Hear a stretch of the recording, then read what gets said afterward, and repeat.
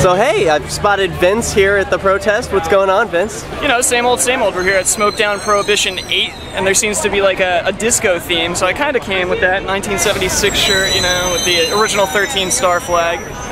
Cool, and the Don't Tread on Me hat? Yes, of course. So what do you expect today? I mean, there seems to be less of a police presence. You know, on my way over I saw police around the corner, but you know, they were just bike cops. You know, hopefully they leave us alone and they don't give us too much trouble today, though. Cool. Although in the past they've given us a lot of trouble. any thoughts about marijuana prohibition or Syria?